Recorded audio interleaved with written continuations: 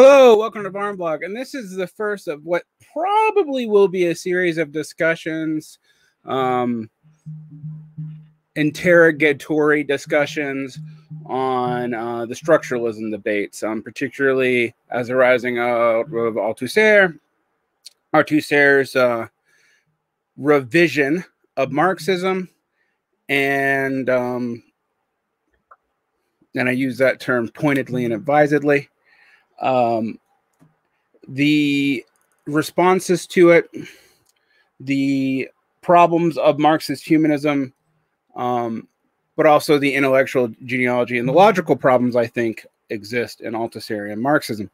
The reason why we're having this debate is our discussion. I don't really like saying debate. It implies that you could win or lose, and I don't know that you really can on this one. But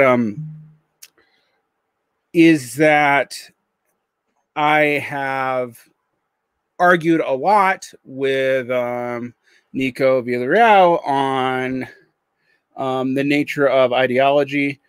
I have also pointed that I think there are some circularity in the way Althusserian structuralism works. And I would even trace that circularity, ironically, back to French readings of Hegel, which, but I'm not going to throw the history on to Nico today. I will give him time to read up on what I'm talking about before I go there. In our prior discussions, I have pretended to know less than I do. And I will admit, however, that I am still reading some of the later works of Althusser, and that my understanding of Althusser has priorly come from the most commonly read text, which is Reading Capital, Lenin and Philosophy, and on ideology. But let's begin. Before I start interrogating the things here, let's state, what do you think the Althusserian definition of ideology actually is? Well, I would say that the definition of ideology is a framework for, for understanding our social reality. Basically, it is and it's also a necessary part of being like a subject in a society. It is basically what informs how you understand the things that are going on around you. Okay, so we have immediately a couple of things that are coming out to me. One is ideology is presented as a conceptual framework emerging from, we haven't defined yet, but I'm going to be charitable and say emerging from, let's say, dynamics of class power that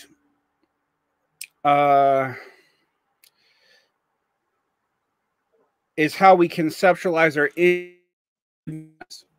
that's one thing that we can pull out of there. And another thing, however, is that it's crucial to social relations and social consciousness. Now, one of the criticisms I've always had of the Althusserian framework is that it actually sometimes, I'm going to say sometimes, because there are points in which Althusser does differ on this, particularly in some of the later works I have read, so I'm going to be charitable here. But sometimes there is a near one-to-one relationship of class to ideological position. So, and that reads very similar to Lukasz's idea about Kant's consciousness and truth, which led to the development of standpoint epistemology. However, Althusser does reject that. I mean, that notion, and I know that, and I don't want to portray Althusserianism or Althusser as having that position. The position that he actually holds, though, is harder to discern, partly because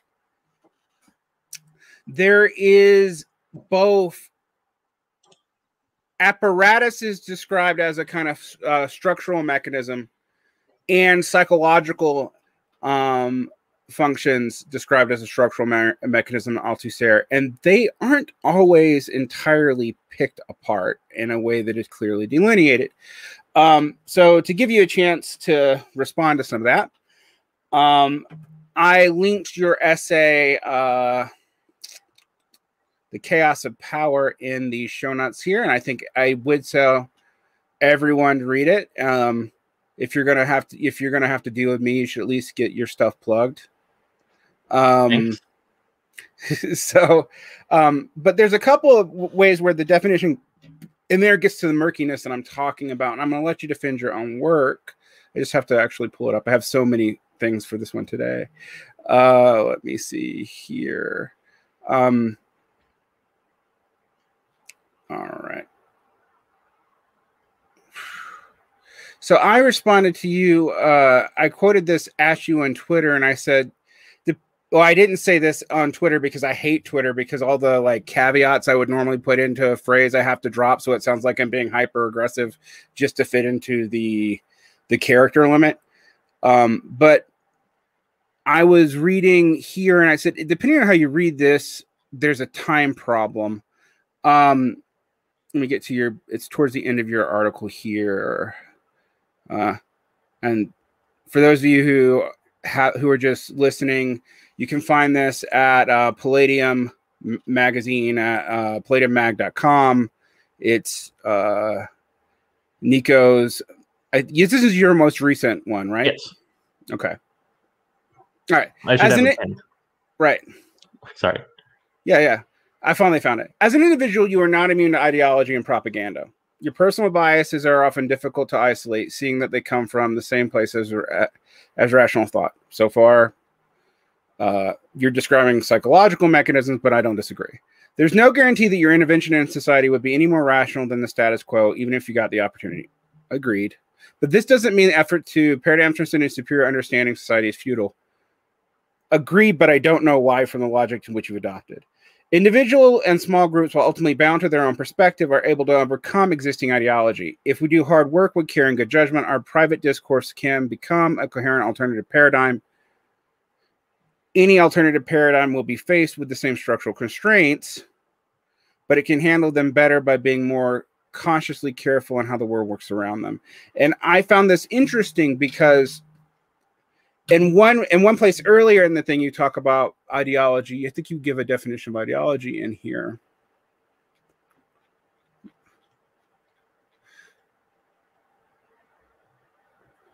Oh, yeah. Science and the reproduction of scientific analysis process require a subject-object distinction. Don't necessarily disagree, but we'll get into the finer points of that. It is well known that true objective knowledge is an impossibility. There's a lot of adjectives doing a lot of work in that sentence. We can never come to terms with things in and of themselves, as doing so require God's eye view. Okay, true. To experience the world, it is necessary to have an ideology. This is true whether we are speaking of individuals or society more generally.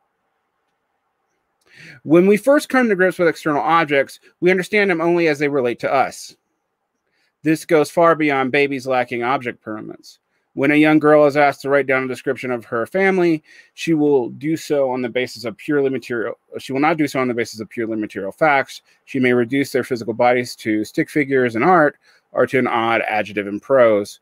What she emphasizes instead is whether the attributes are central to their relationship to her. The materiality of things, their existence independent of their relation to us, is something that we must slowly, painfully learn. Now, so far, so that description, that's not even Marx, and I'm not saying this as a contradiction. Marx holds this too.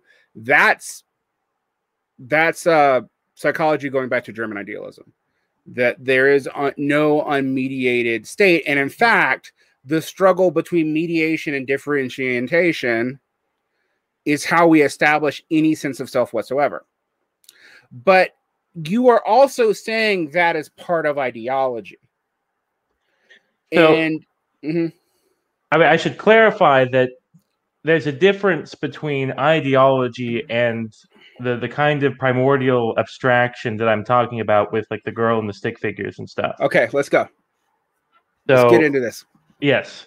So I mean, when you're like a baby or like 5 years old or something, and you're coming to terms with those kind of things, you don't even really have a concept of social classes or politics or any of those kinds of things, except maybe what like random words that you hear from your family and parents. Mm. It in order to like an ideology exists. I mean, it's necessary for us to interact with like the social world, but I mean, that social world, I mean, still exists even as we're working through those primordial abstractions. We ideology. I mean, if you're on an individual level, you are going to adopt basically an ideology that already exists. It exists as a part of the social fabric, and it develops there like as a part of the process of individuals creating that social fabric. Okay.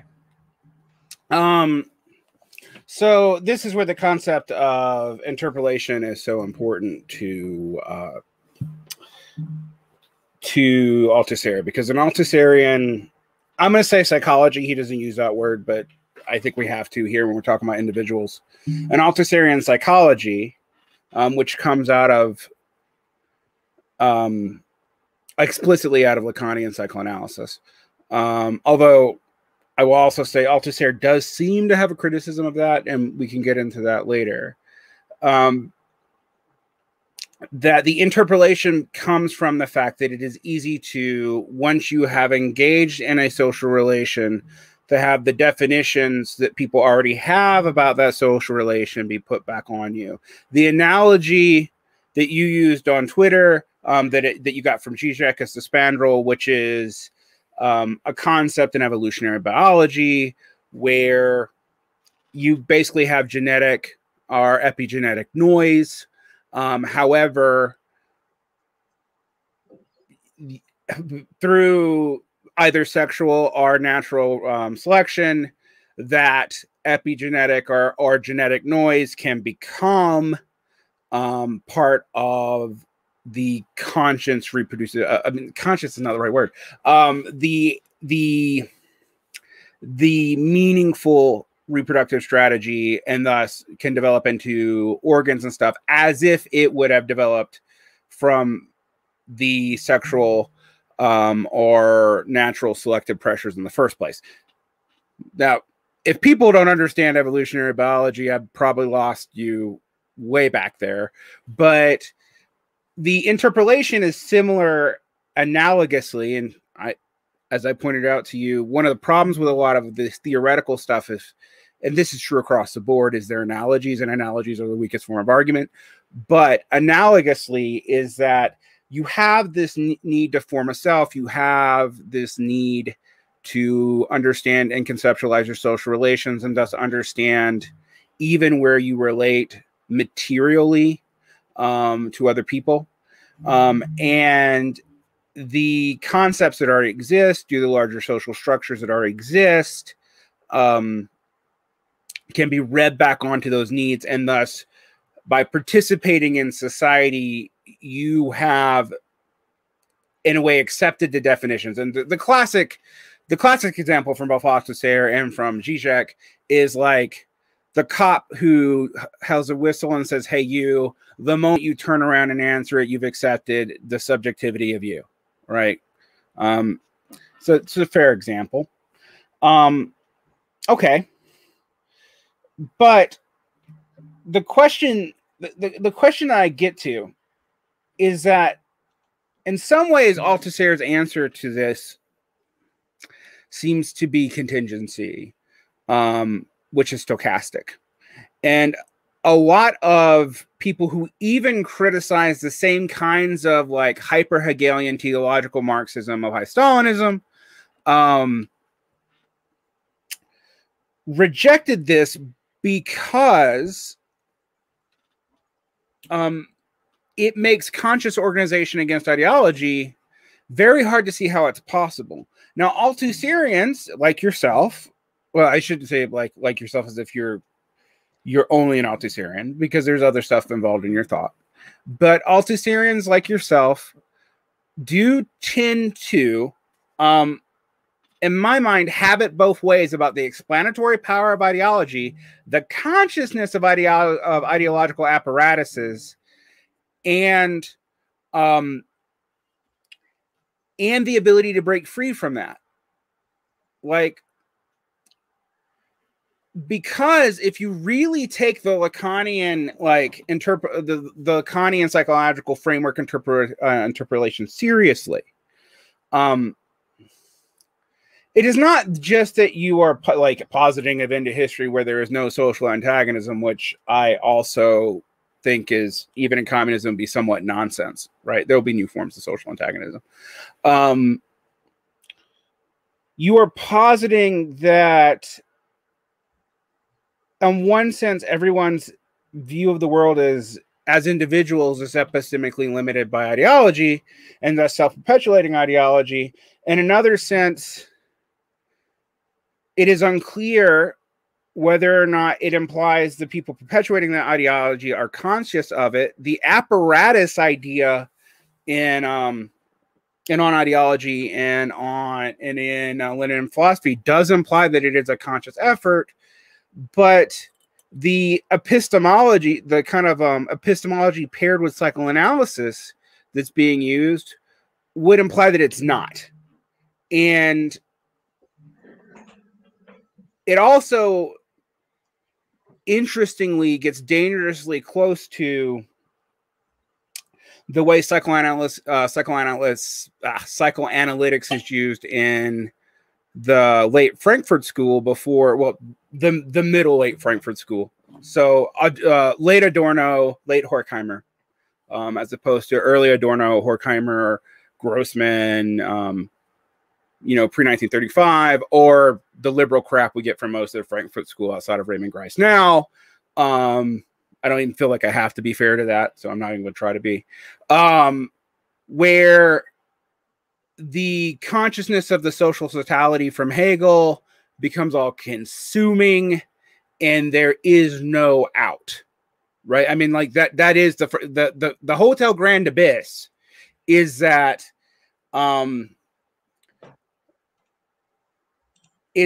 they is that in that middle period of Frankfurt School, we make the joke like everything is fascist according to this book, but in a way, for Adorno and Horkheimer, it kind of is, because capitalist totality has so subsumed all forms of consciousness that, yes, there's a different consciousness between the bourgeois and the proletariat, but they're both utterly subsumed to capital in a way that just makes liberation almost impossible, except through negative interventions. And towards the end of Adorno's life, in the essay Resignation, it is unclear that he thinks that even negative interventions are anything other than theoretical possibilities.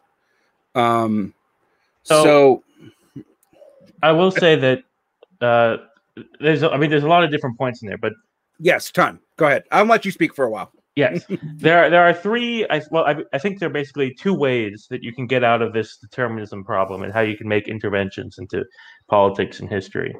And the first way is that there's not just. I mean, we've been talking about just ideology up to now, but there's not different kinds of ideology analysis there. That you have ruling class ideology, and you have an ideology associated with like an usurping class, like the working class, or potentially other classes in society.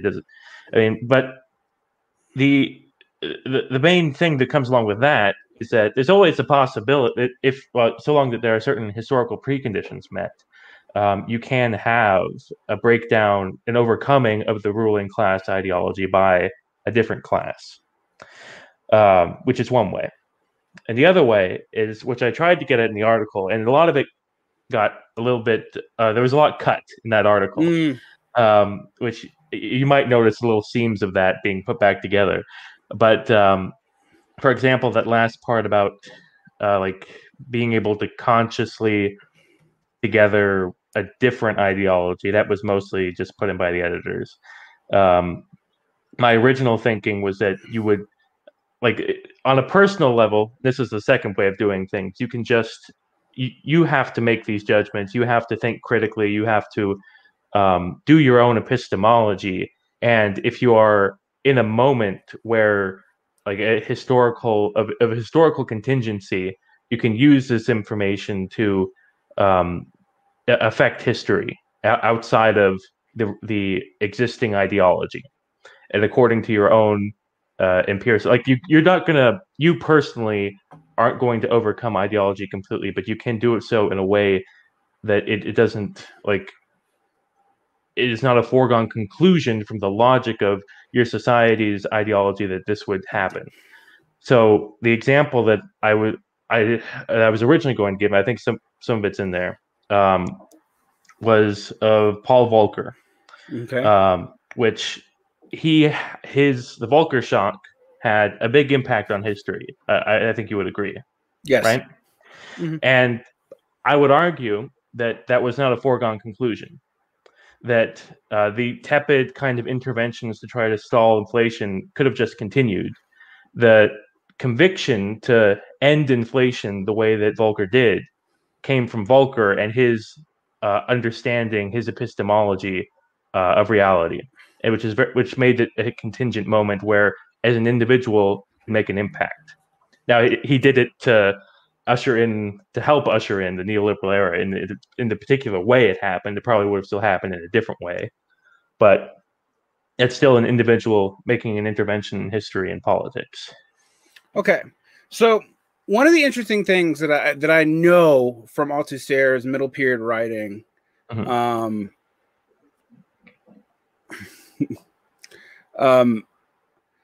Yeah, I'm going to respond to some of the comments in a minute. But one of the things I know from Althusser's middle period writing is one of his concerns about Marxist humanism was actually a minor, and admittedly minor, because Althusser was really cagey about his critiques of Stalinism, partly because he was aligned to a Maoist faction of the French Communist Party, and partly because I don't think he totally knew how he felt, frankly, knowing a little bit about his biography.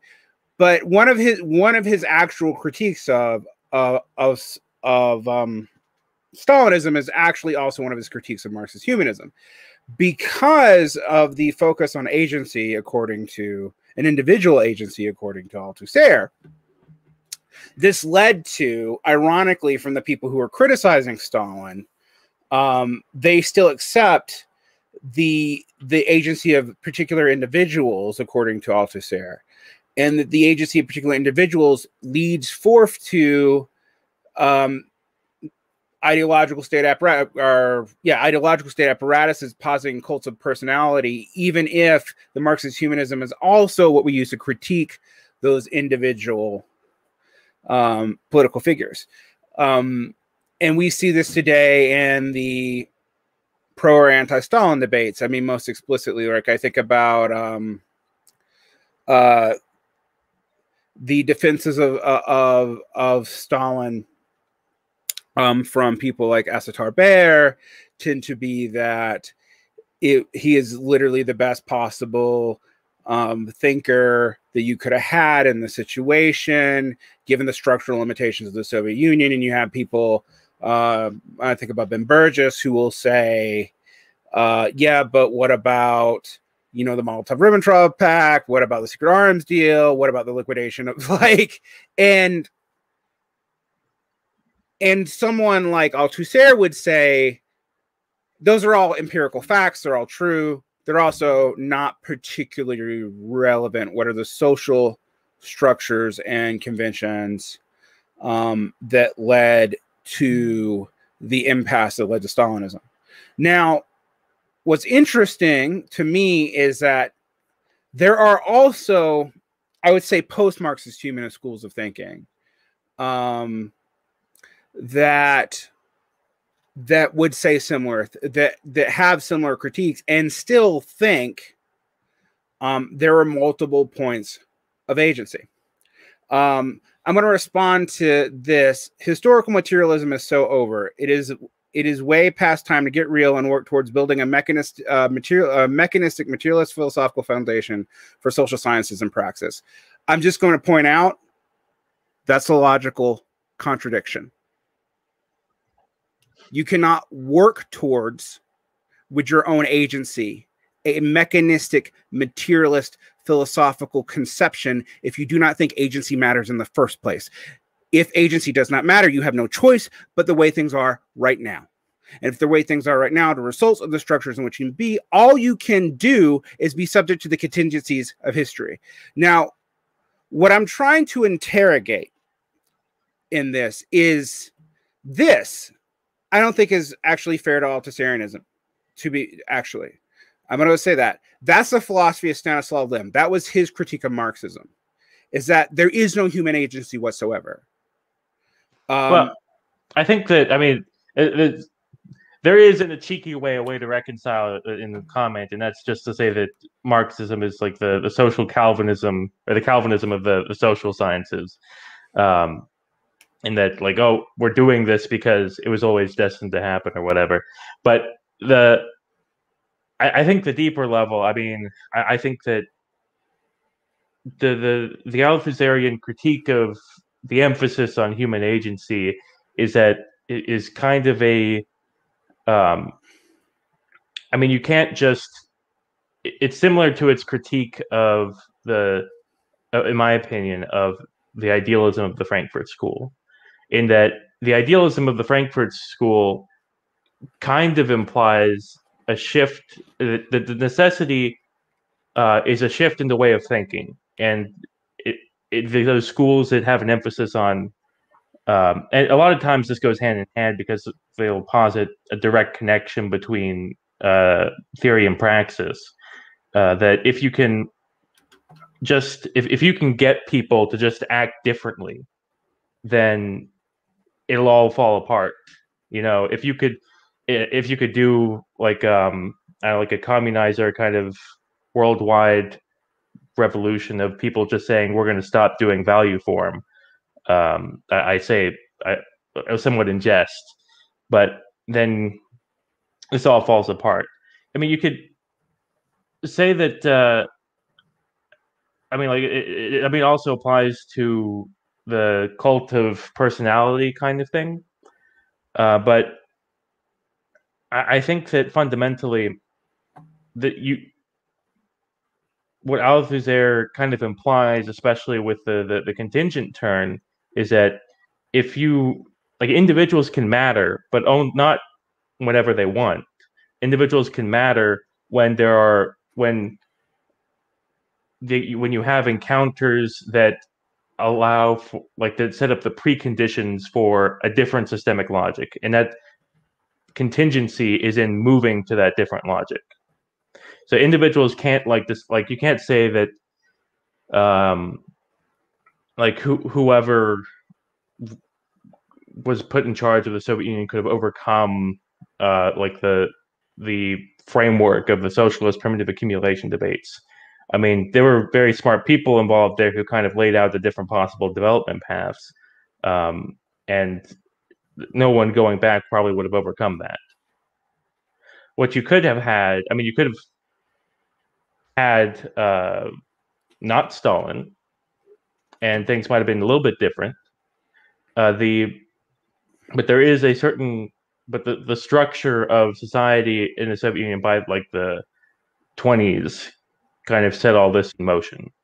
Maybe if you had, going back even further, you had a different structure to the Bolshevik Party in its infancy, that could have been the kind of contingency, the people setting it up in that initial moment.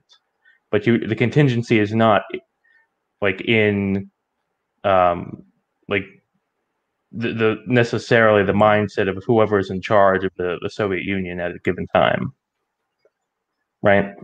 Yeah. So this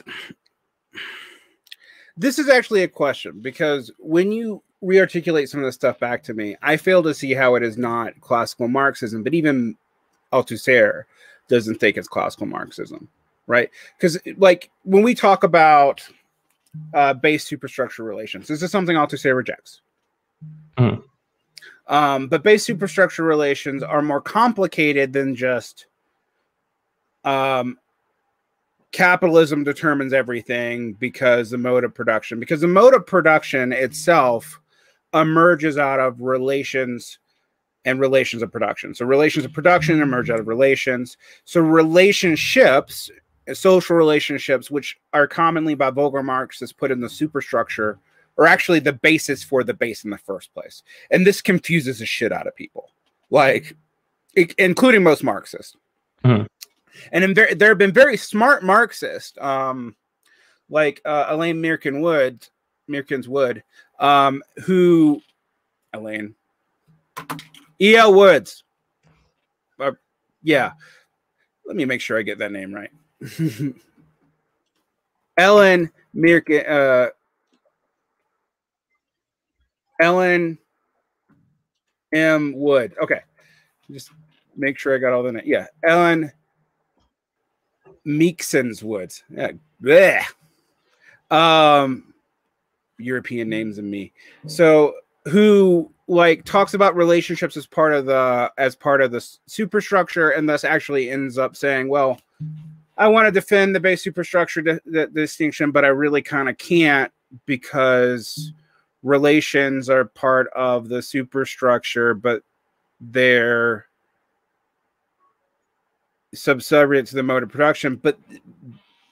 And I get that's kind of a problem with the metaphor. It is a metaphorical way of speaking, but Marx is really clear that relations of production are determinant of the mode, and they are part of the base of society. So social reproduction includes your relationships. It includes sexual relationship. It includes familial relationships. It includes relationships of organizing production itself. Because it's either social reproduction or direct production that is establishing the mode in the first place. And these, if we talk about it in terms of more modern notions of this loop,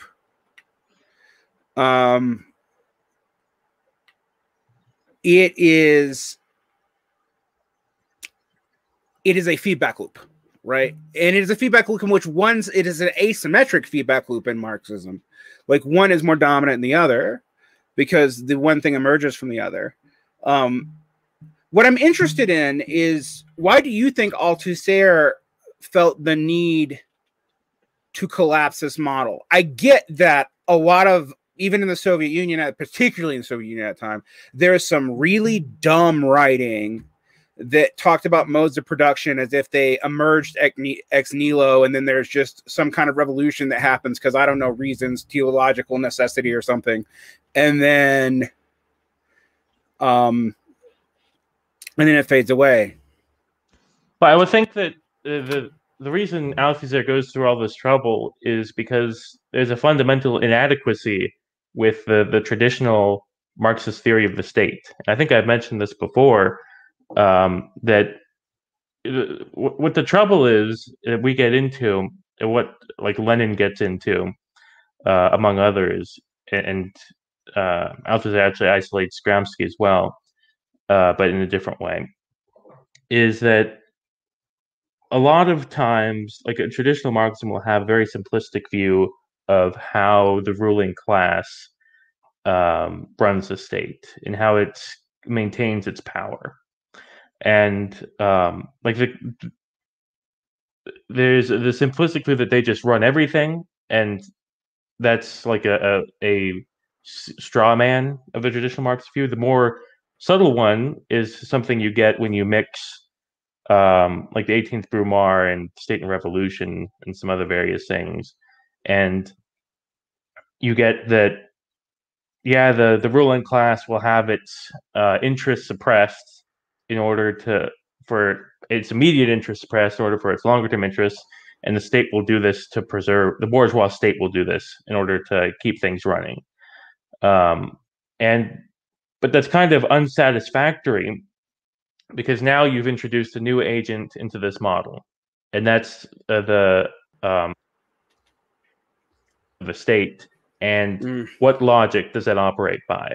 Is it just like what happens when you have those moments of intense class struggle and the state starts to do things autonomously? By what logic is that autonomy? But according to Marx, there is no such thing as the state acting autonomously. Right, and that's a problem. And yeah, I know. This is what I've been saying for a long time, though. All Marxists after 1920 use the supposed autonomy of the state to basically retrofit themselves back into Lassallean socialism.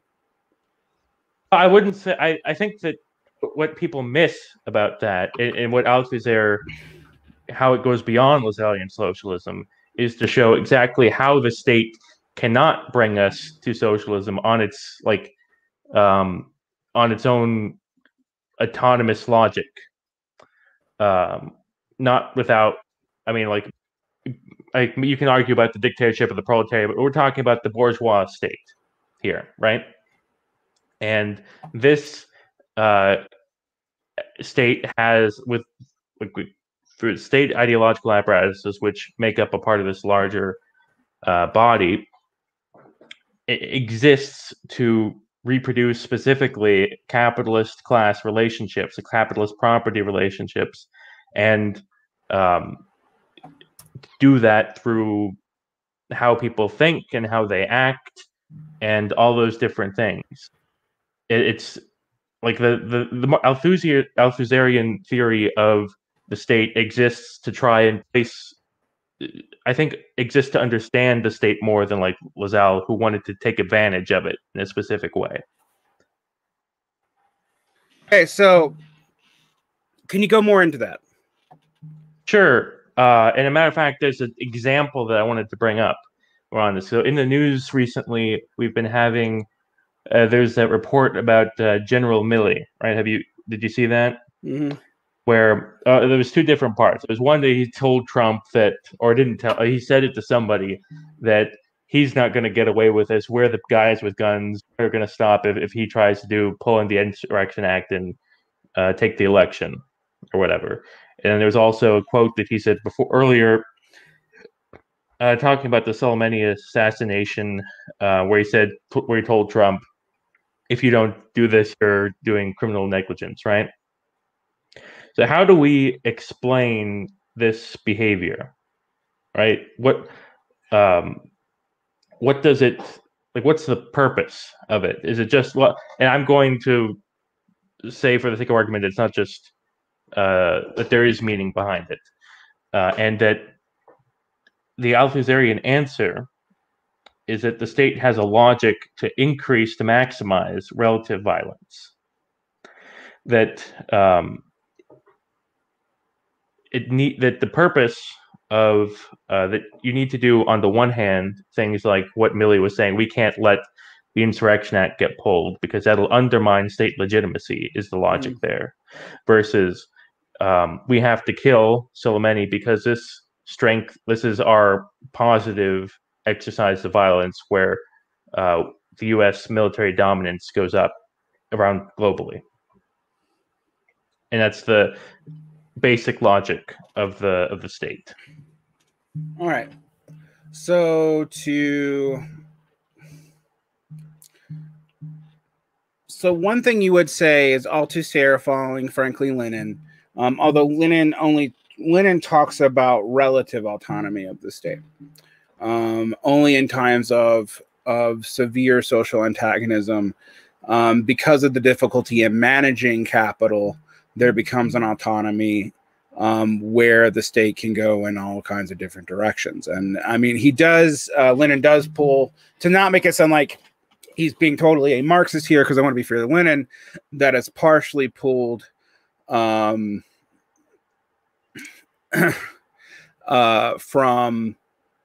Marx's polemical writings around the Brumaire. So to be fair to that, because you do have the emergence of someone like Louis Bonaparte, who represents a coalition of classes that are not, classically speaking, the bourgeois because you're in a moment of social change. Those historical instantiations, though, are very limited, and what Althusserianism seems to do is to assume that is a almost modal difference between early and developed capitalism, is that developed capitalism actually somehow has more state independence than early capitalism. Now, I actually am a little confused by this from you, because the logic of econophysics modeling cuts in the other direction. That what you see throughout the 20th century is state dependence on capital following all kinds of probabilistic modes of inference, because its need for raising revenue, because its need, for looking like it has legitimately funding violence, etc., and so forth. So it's hard for me to reconcile those two things. So allow me to, I guess, make the sausage for you.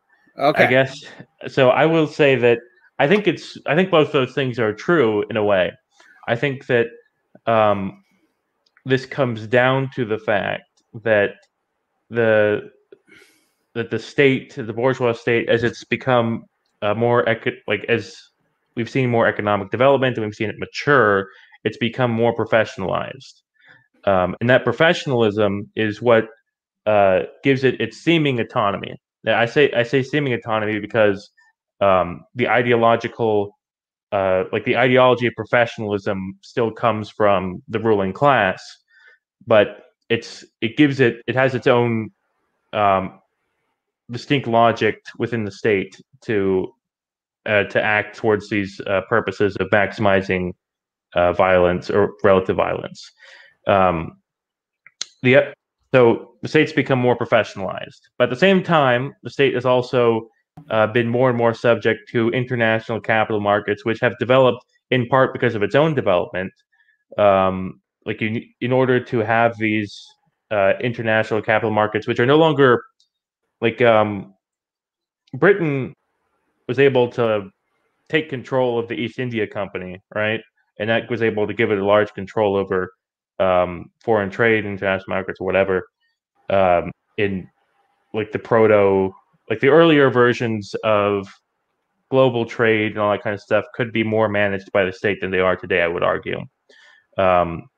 Because you have so many competing centers for capital, you have so many more industrialized nations, developed nations, that is the reason why, the U.S. would, or why China was able to get away with development like it did, entering the World Trade Organization and absorbing this huge amount of capital that overaccumulated in the developed world. So I think both of those things are the case, and the state is still limited now by these international capital markets, but it is more adept at its particular job of social control. Right. So one thing I would say, a couple of things I would say to this that I've been pushing back on, not in the context of Althusserianism, but these arguments of state autonomy have led me to have pretty profound arguments, not just with certain kinds of Marxist-Leninists who argue that China is exempted from the global market for some reason, but also from nationalists who think that the only issue for development is that the state has been co-opted by corporations and the Western Hemisphere. And when I posit that, even if you assume that China's developmental model is crucial, and I actually do, is crucial to the way that it's handled its role in the global capitalist system, whether or not you think it's capitalist or not, and that it handles it better than the West, that if you look at its state relations to GDP and the fact that it has a business cycle like the West, particularly after about 10 years ago, you can't say that the Chinese state is completely independent from capital. Now, I don't think an Althusserian, to be fair, would say that there was any state absolute independence from capital. I think they would focus on relative independence from capital. And I would also say empirically, which is something I know a lot of Australians don't like talking about, but empirically you can say, yes, China's government has actually relative at a somewhat small scale, to be honest, independence over individual capitalist firms and the ability to turn small firms into co-ops, etc. But its larger social production is still totally dependent on its GDP. Yeah, so I think that to get to the heart of the concept here of independence, because certainly the state has never been independent from the interests of the ruling class, but it has been outside of and distinct from class struggle properly. It's like it's used in class struggle, but the state is an instrument, a thing that, like, it's a stick that you use to beat your enemies, right? It doesn't. It's not it's not a part of you. It's something that. So sorry to get into the analogies like that, but that's kind of the idea. Is that in order to understand the theory here that like this why the states has become more autonomous is that it's become better at social domination, especially in China. It's become incredibly sophisticated at that, but it's also been it certainly it's better at capital controls than a lot of other developed countries, or middle income countries is incredibly more, but it also it never achieved what it thought it was going to achieve in in those goals of development and not yielding to capital. Because when Deng opened up the economy, he imagined social democracy, but for a developing country, and that never happened.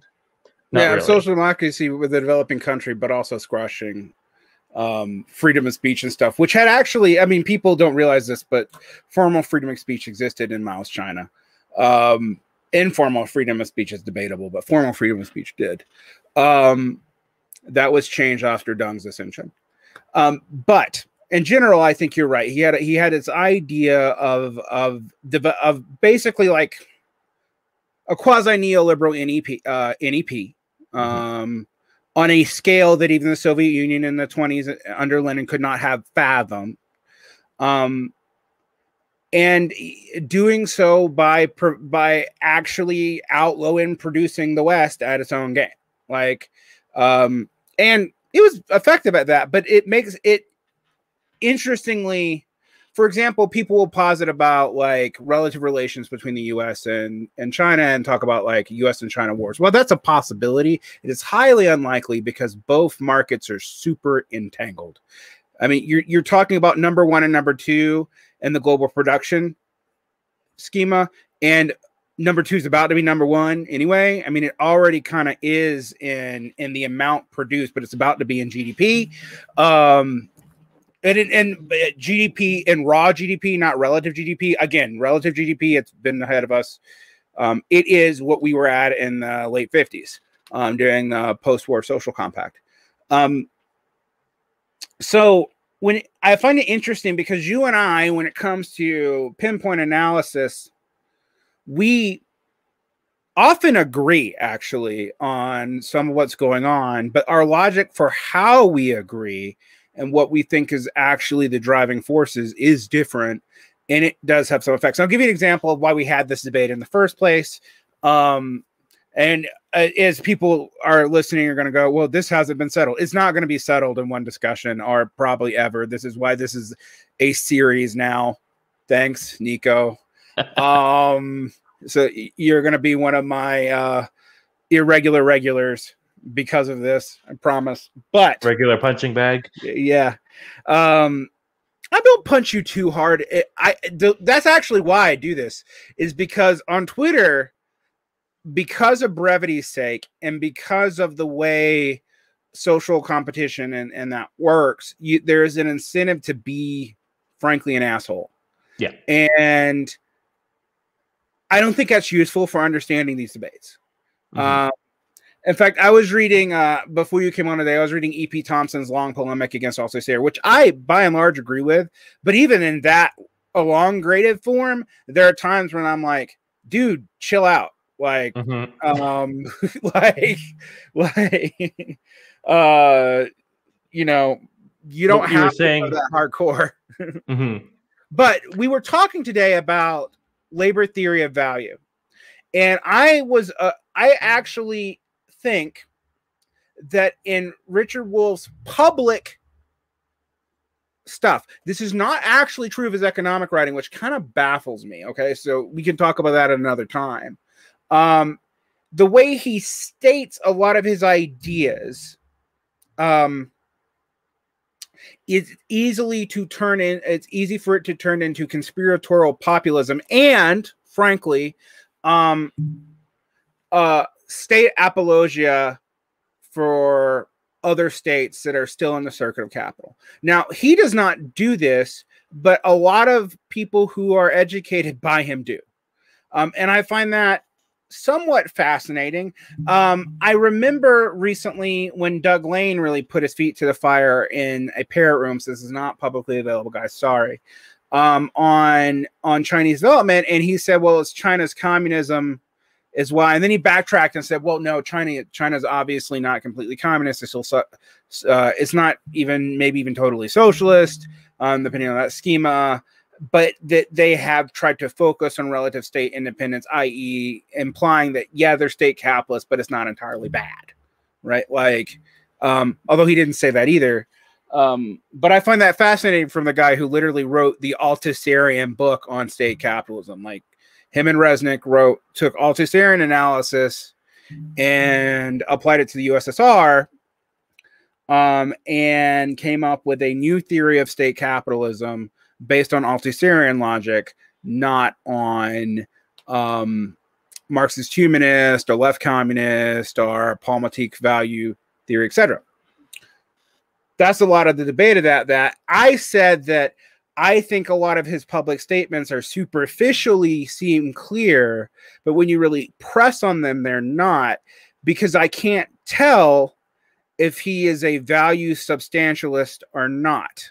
And I need to define those terms. So you can be a Marxist who doesn't believe in labor theory of value, which was most Marxists between 1950 to 1998 or so. Like the analytic Marxists didn't, post-Marxists didn't. A lot of the Soviet Marxists didn't even anymore.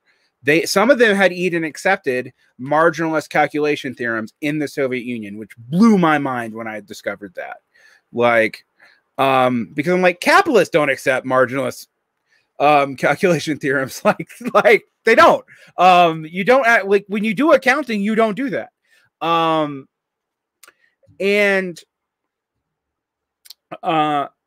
So anyway, back to the point here, and that actually somewhat matters. Now, I actually have been convinced by the econophysics definition of value, but I think that's an insubstantialist definition. So what do I mean by that? I mean that there's not one thing that you can pin value on, that it's something that emerges from an aggregate of social interactions. And the reason why we couldn't model it until we had statistics is because it's an aggregate, right? So you can model it statistically because you can look at the aggregate, chain patterns and start seeing, okay, if we look at all the prices together and look at all the variable and fixed capital inputs, we can actually determine that there is an attractor to price, but any individual price may be above or below even capitalist value, right? That somebody might overcharge and or undercharge, depending. But in aggregate, it's going to come out in a wash. Okay. My understanding of historical materialism is that this is also modelable for human action according to the way we see class when we're just dealing with class operating unconsciously, i.e. for its in itself. And so what do I mean by that? Well, there's going to be certain patterns that just come up that individuals may or may not, may or may not be choosing to follow those patterns, and they may not. They may deviate, right? Like we also see this in wages, as wages is price. If someone will try to disprove LBT and exploitation with wage by saying, well, some people get paid more than others, even in the same field, but that's not the point. The point is the aggregate wage. So I think that to hone in on some of this, especially with what Richard Wolff has said on China, which if you actually go back just a few years to 2015, 2016, he was predicting that China was going to blow up with the debt problems it was having at the time, and then the trade war. But what Wolff is doing, and this is different from what econophysics is doing, because I feel like econophysics is trying to build that kind of scientific view that we can actually operationalize. Wolff is playing to kind of a subconscious a bit, to ideology as it exists, kind of ethereally, culturally, which it was something I was going to say earlier, but I forgot about. I really enjoy Erich Fromm, for example, in his book The Art of Loving, and its comments on how like the feeling of kind of existential loneliness played into nationalism and that kind of stuff. Mm-hmm. And what Wolff does is basically go after these kind of sentiments and create a left economic rationale for them in a way that is kind of deeper, at least, than something you get on the Young Turks or whatever. Well, yeah. I mean, but that's, to be fair, that's not hard. Like, I mean, my issue with Wolff, and I've stated this many times, is when I read Wolff's academic work, I see someone, particularly when he's working with Resnick, but even by himself, I see someone who's very careful and he parses stuff very carefully, and there is no conspiratorial agent in what he's positing academically. When he talks publicly, that is not true. And it is not that he's necessarily positing any conspiratorial agent. It's just the way he speaks. It is easy to misread it. For example, I think this is unclear in Althusser too, to some degree, but I think Althusser's theory of ideology would imply that, like,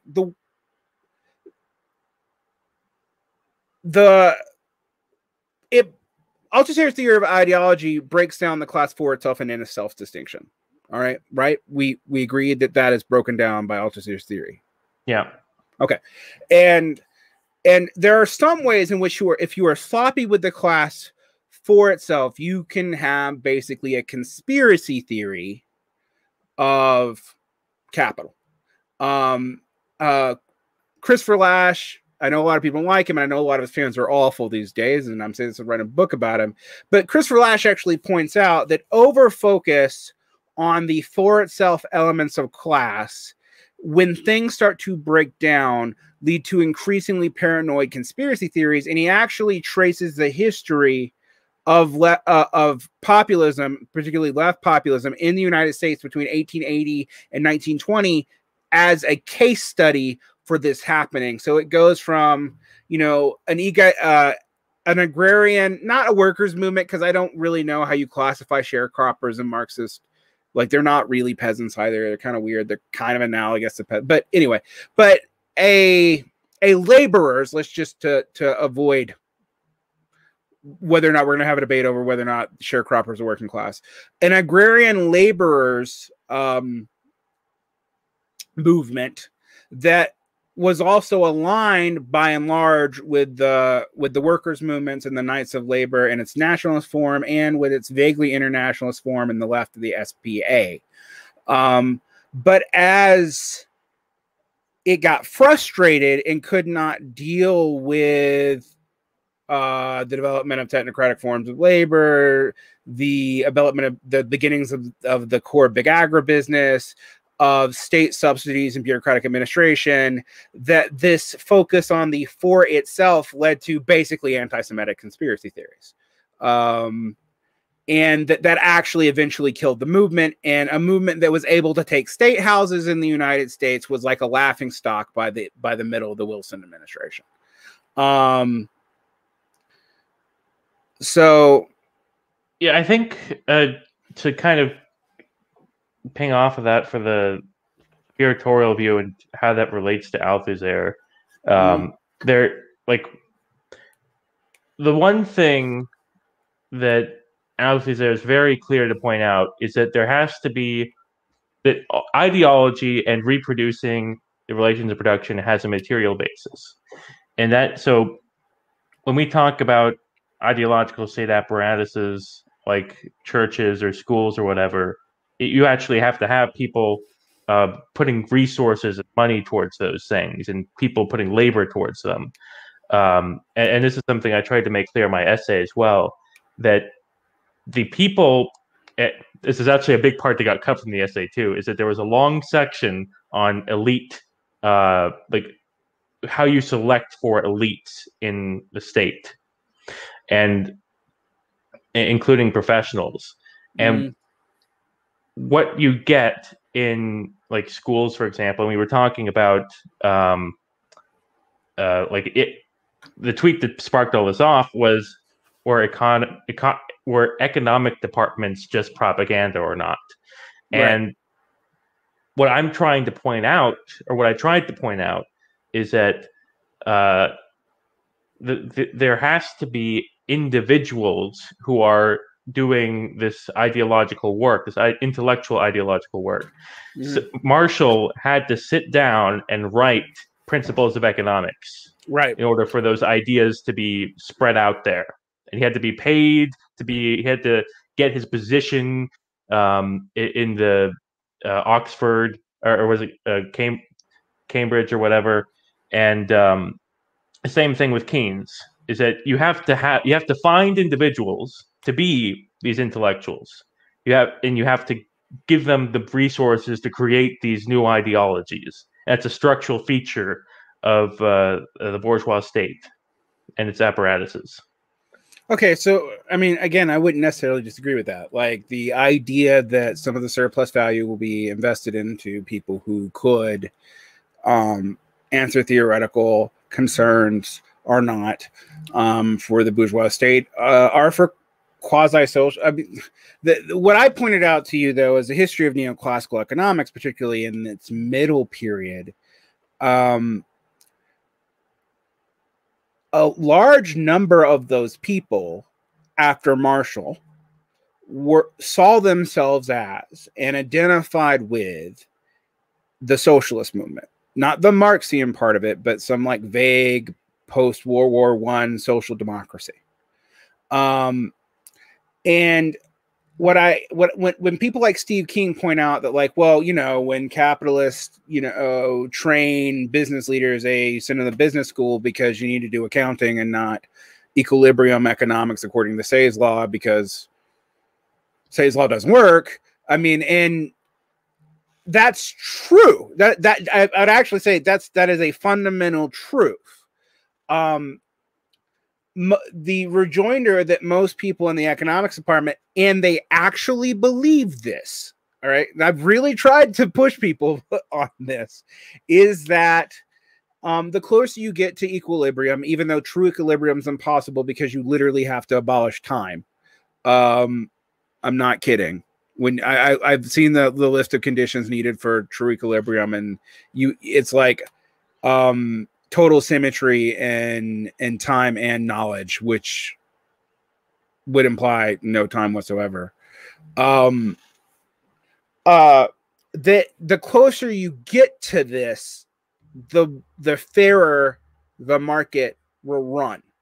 Now, one, that's actually premised on a logical fallacy, spelled out by a Keynesian, not a Marxist, Joseph Heath, who talks about how, like, there's no reason to assume that approaching 100% or approaching X value is necessarily actually functionally more efficient are closer to X value that you could approach and have total system clues that you wouldn't have at a lower part, et cetera, and so forth, then we have to go like, well, why are we positing this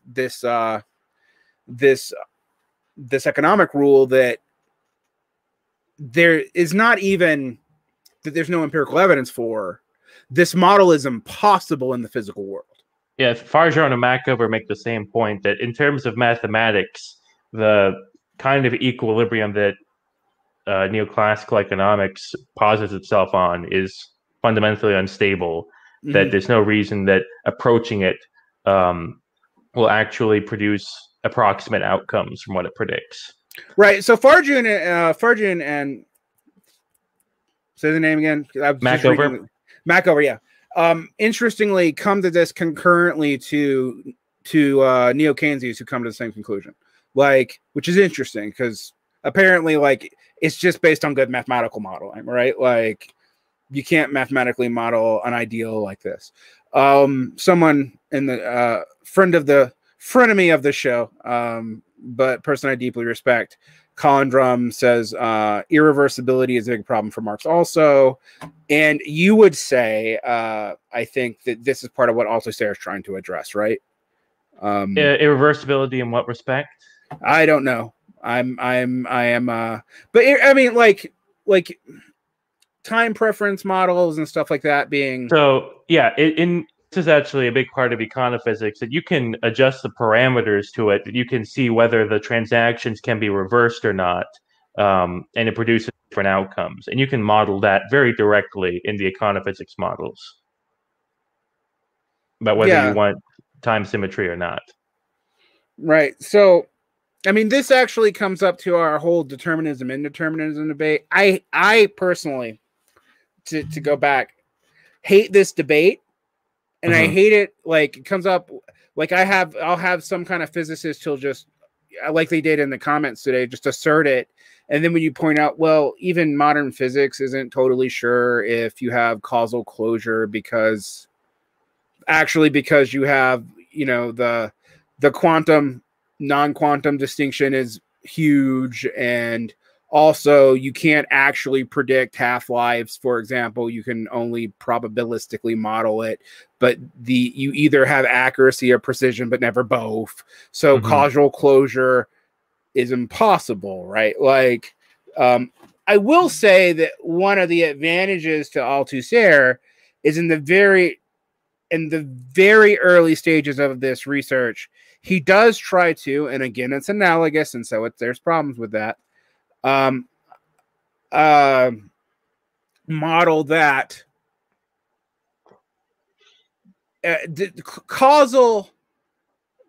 non-causally closed determination, or like indeterminate determination, which is a contradiction in terms, but people should know what I mean. Like that we can't actually unilaterally spell out a single cause in a way that we could predict the future in a useful way. And Althusser, in fairness to him, in whatever weird early 20th century proto-science and yes, I'm, you know, saying some of my biases here, but like he incorporates into his theory, he is trying to think modern developments in physics into his conception of historical materialism.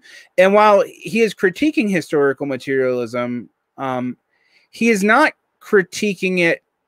I mean, he thinks he's refining it. Right? Like, yeah. We're in agreement about that? Okay. So I'm going to read what Colin clarifies for our audience. If commodities are assumed to trade at their values, then all transactions must be reversible. I cannot trade a Bible for 10 bolts of linen and then back again.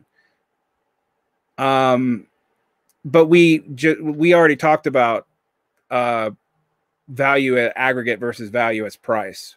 I actually don't believe that Marx thought that value as price was what he was talking about.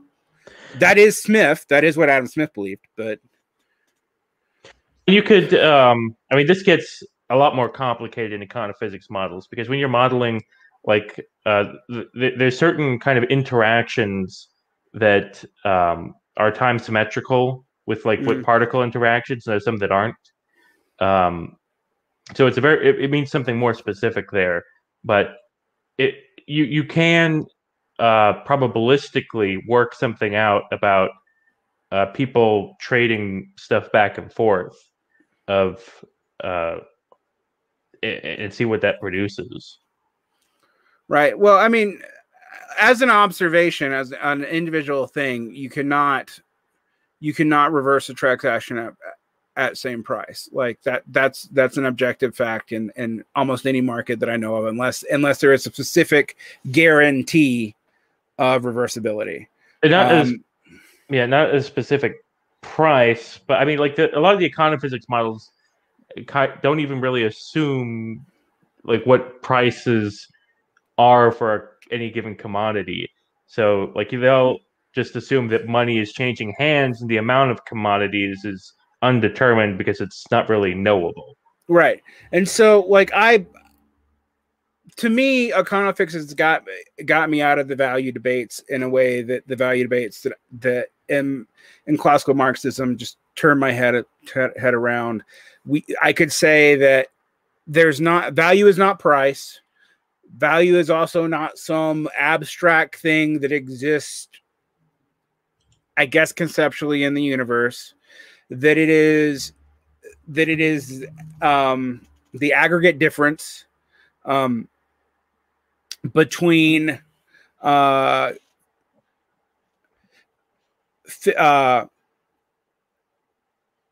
fixed and variable capital subtracted from the aggregate income, which leads to an average, which is an attractor to price. Prices tend towards that average, but any one price will not be that. So, like, I can actually probably blow your mind here with a bit of this.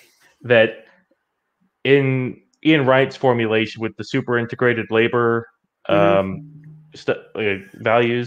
what you can assume is that you have a really existing price, and you can divide that price by the average wage, and that when you take the super integrated labor values, what will converge is this ratio, and the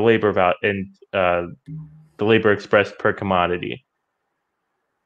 Yeah, so that's interesting. And that's go ahead. No, but it does say, for example, I mean, one of the things that I think econophysics does posit is you needed probability to be able to model all this. And I do think about, for example, when Marx was playing around with math and he was trying to invent something like a dialectical calculus, like, because he thought that you needed a new math that didn't exist. Now, his math notebooks are, to be frank, an like a godforsaken mess. Like they are. But he did have a key insight about like trying to do this on classical calculations. I also think that the MMTers, one like overall, I shouldn't even say MMTers, it's not just MMTers say this, but they say it a lot. Overall point about the way Marxists have assumed that economics works like physics the way, frankly, even classical neoclassicals did. But their model of physics is Newtonian, is maybe fair, but if you start incorporating statistics and like and some indeterminacy into it, that goes away. So yeah, there's a lot here. I would say, I would say we've hit on a bunch, and I want to take up all your time today, and we didn't even begin the answer to the questions. But I wanted to talk to you about I mentioned the context of value theory. You said this in response, not so much to, I mean, kind of to me, although what I said was just like, I believe in LVT, and I think people who do not have any concept of labor theory of value are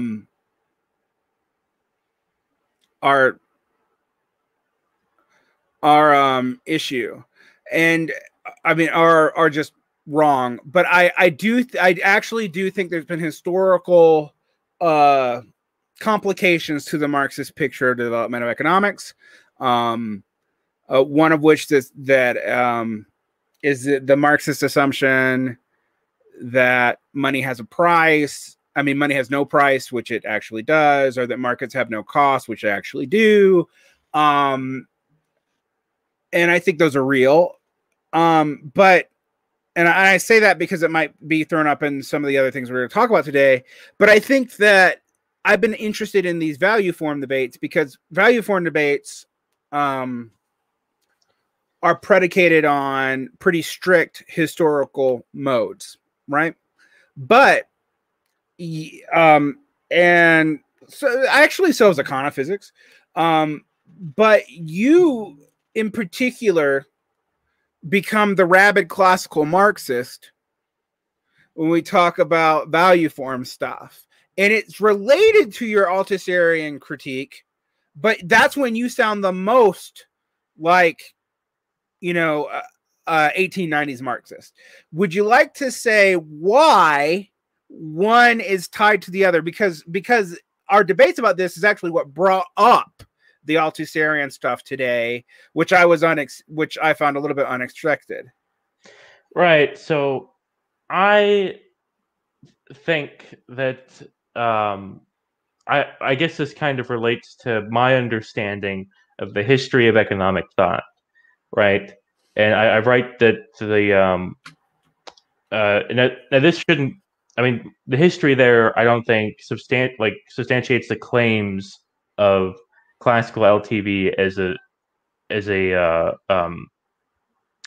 scientific theory, but I do think it has scientific basis, and that it's only in its understanding as a quantitative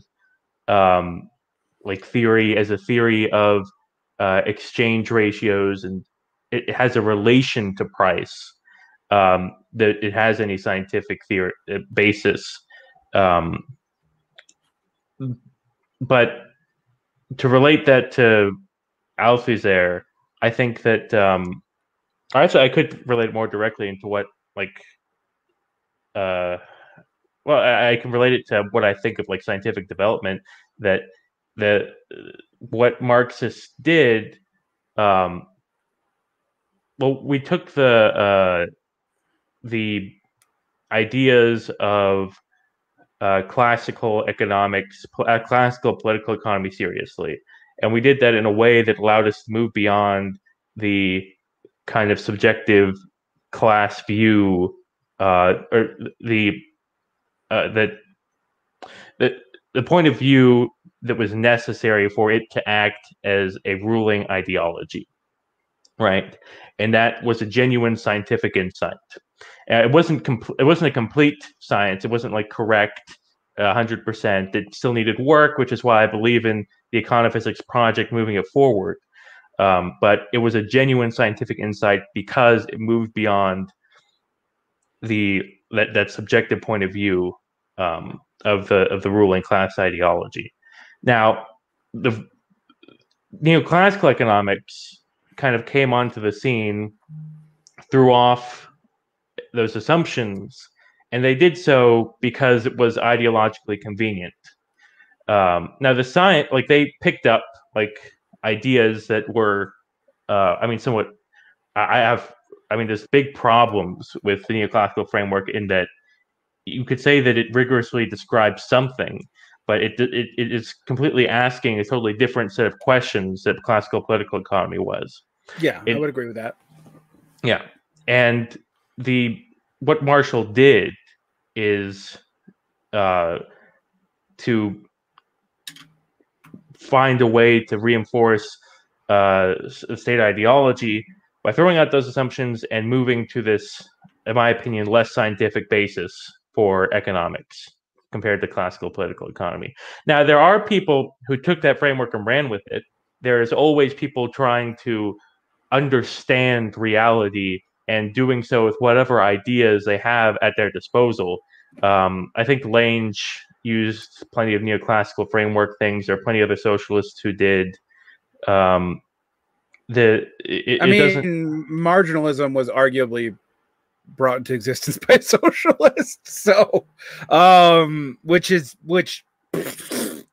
you know, like, you want to talk about historical mistakes, right? But like, I mean, it's not really there. I don't blame. There are lots of marginalist people who came before Marshall. Marshall is the one who turned it into. He didn't even. I mean, he created the Marshallian cross and integrated it with like costs.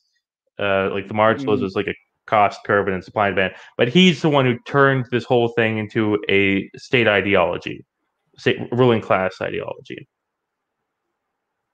I mean, I find that we get into the cul-de-sac of like debating like I do with Tom O'Brien. Like Tom will just be like, well, you know, the bourgeois obviously knew what they were doing. And I'm like, I don't know. I think they were throwing money at a bunch of things, and the things that got the most money and stuck were the things that were effective. But Yeah. I don't think they were actually thinking about it in a conscientious way whatsoever. And you know, which is not to say that that like individual or even collective, like the bourgeois acts a little bit more collectively than the proletariat does right now, but and you do see people who actively advocate class position, but my fear is that, and I don't think this is something Althusser is actually guilty of, and so again, you know, I have my problems with Althusser. We haven't even gotten all of them, but we've gotten to some of them about some of what I think is going on with the weirdness of the ideological framework. How I can't tell if it's circular or not. But the points about how like dominant stuff, you can explain that. You know, Althusserian's explanation does not require anyone to be consciously guiding any of this.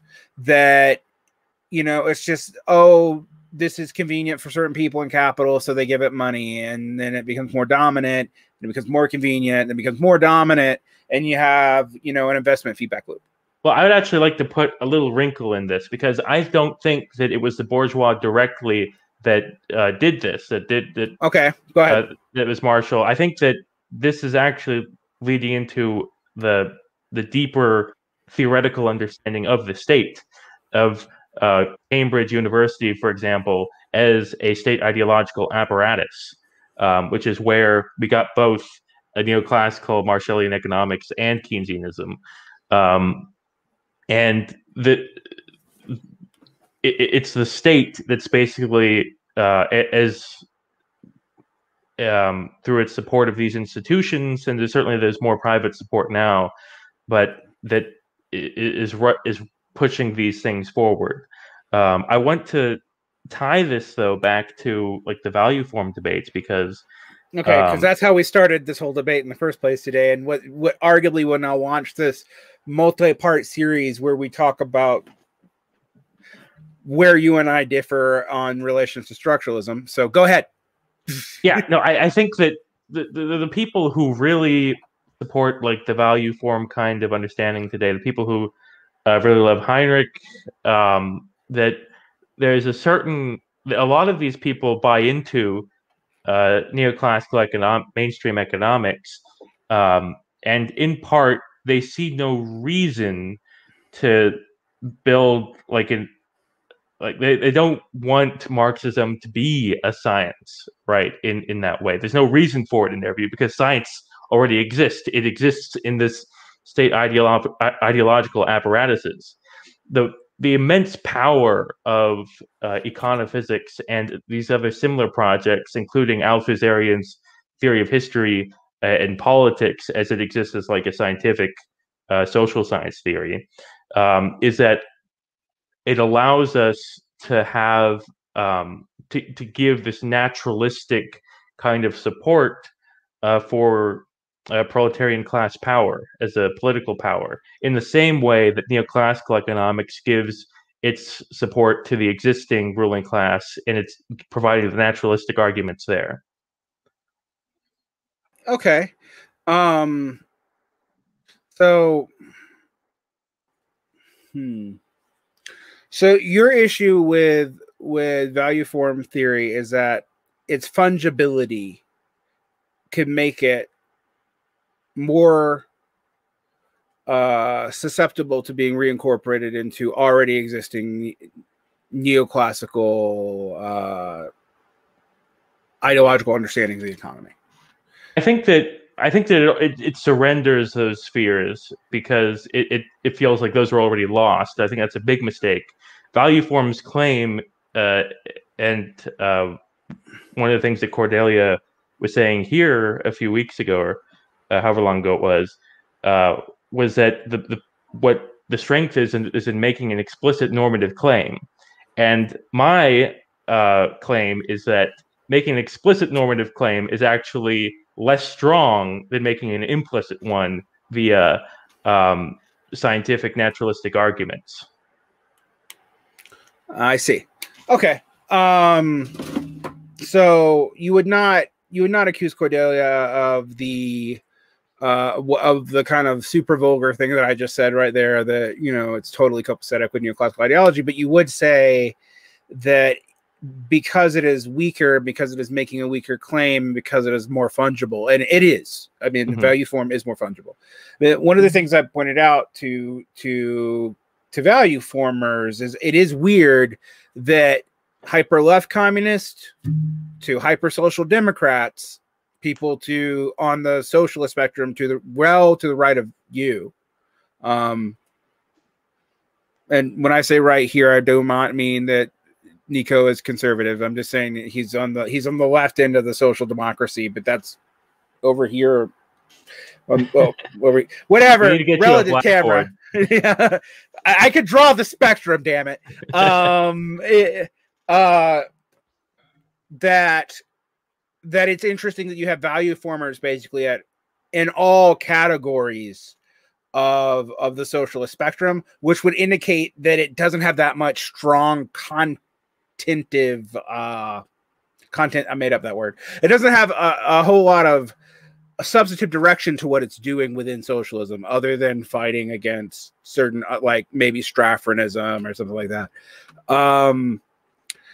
I also think we got man. There's a debate going on about physics and probabilistic things here. What I'll say is, all probability models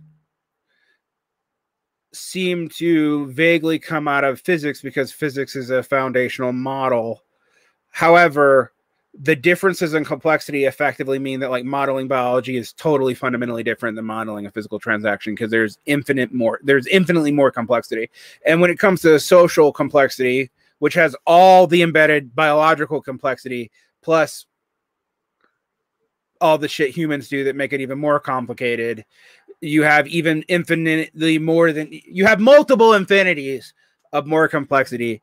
And I'm going to let you ponder that multiple infinities is a mathematical thing, and you can just like go slowly crazy about that over time, because that seems to be what it does to people. But yes, but I still think, you know, if you can't have some model from somewhere, you don't have anywhere to go. But pretending like economics works like Newtonian physics, I mean, if anyone does that, they're dumb. Neoclassicals do it. I do think a lot of classical Marxists did it. I mean, like, I will say that they tried to real hard. I'm also going to point out some of these debates are relevant to a discussion I'm going to have with Colin Drum in August about how he thinks German idealism set us back 1,000 years or something.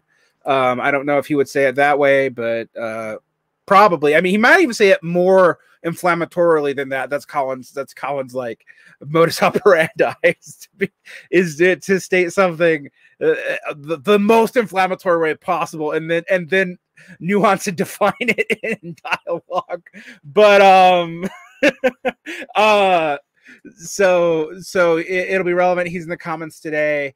I might actually make this an audio one too, because it's relevant to the Cordelia episode. So I think in the thing that I'm only releasing this to patrons. It might be released to everybody, because Nico, you held your own pretty well.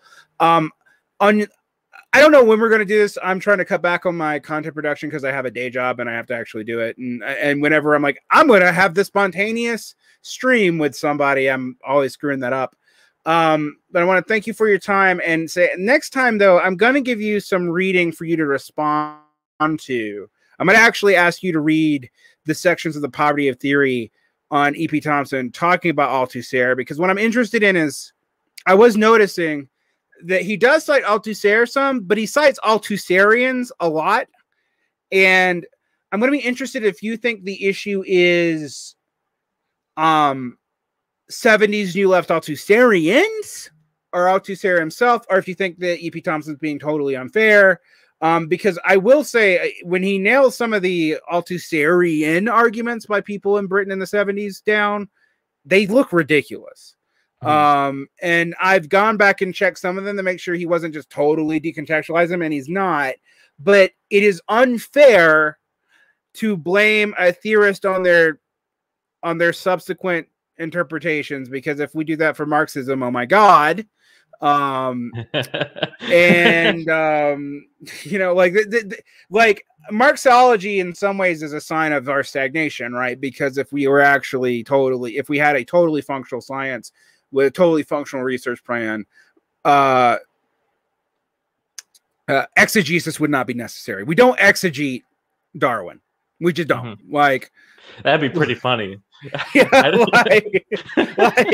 I mean, because, you know, like, Darwin doesn't have a mechanism for evolution. Like, at all. It's not there. It kind of takes a weird priest in Russia to give it to us. You know, and so I do get that argument. I do think, like, I think can we make Marxism a scientific research plan, or can we make maybe even better, can we make socialism, even getting the Marx out of it for a second, more scientifically oriented and less full of alienated batshittery? It'd be great. But I'm going to give you that. Maybe you can respond how you think they are fair or unfair. And we might also talk about econophysics, because one of the things I'll say is econophysics are not econophysicists who are Marxists, which, by the way, is not all econophysics. There is non-Marxist econophysics. It is the majority of econophysics who focus on production, though. A lot of the rest are in finance. Right. So I was about to say, like, there's production econophysics and finance people, because I was reading criticisms of econophysics, and I kept on getting criticisms of finance econophysics, and I was like, well, that's not what I'm talking about, even though it uses some of the same models. And some of those criticisms were better. I didn't actually see that many responses to Fardron and Mackover, actually. It's so hard to find anything, any meta commentary on this. There's like one review of classical econophysics in any journal, just one. Yeah, that's weird to me, because I was talking to someone about this, and I was like, hey guys, this gets, you know, a lot of our problems that we have about whether or not value is price or not price, or is magic out of my butt, are like, whatever. And you say, Derick, you're being totally unfair when you say some people believe that a value is, there's some people who have a substantial view of value that has no relation to price. I have no idea what that even means. Like, I'm like, so it's this third thing that we have that is objective but doesn't exist and has no analogy to anything we can measure, even in statistics? Question mark. Like, that's magic, man. That's a real commodity fetish. So yeah, but, and there are people who posit that. I mean, there's also non-substantialist forms of it that basically makes it a moral argument. Of non-substantialist, non-aggregate, and everyone's be like, "Oh, Derick's using 80." So who's the guy? It's the big Harvey. That's Harvey. Yeah, it is. I mean, but ultimately, Harvey, just, if you really push him, he just doesn't believe LTV at all.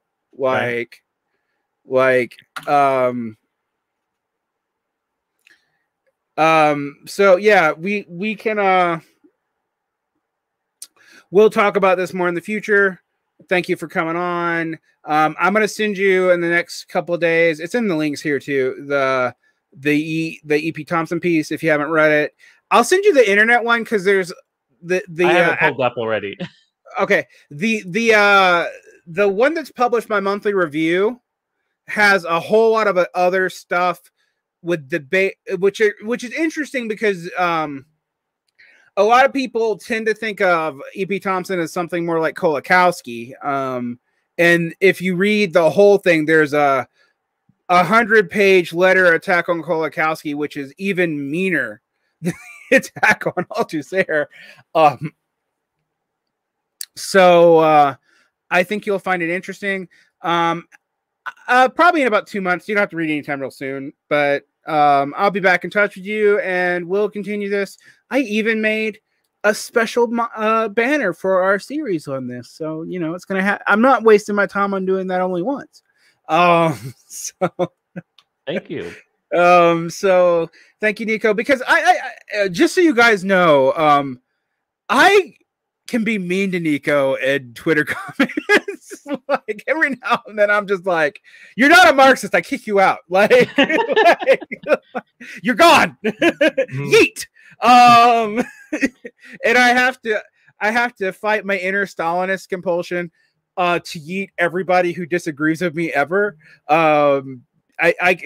You could say my inner Stalinist or maybe my inner Platonist. I don't know. It's the bad idealist part of my head where I'm just like, you're messing up my mind palace. Go away. Like, and instead of doing that, I always end up asking you on the show and being grateful that I did. You're welcome. Yeah. The Nico debate series will rise up against the false dichotomy between Nico and Varn. You know, it would be interesting if you guys actually develop some new third tendency out of this that neither one of us adopt.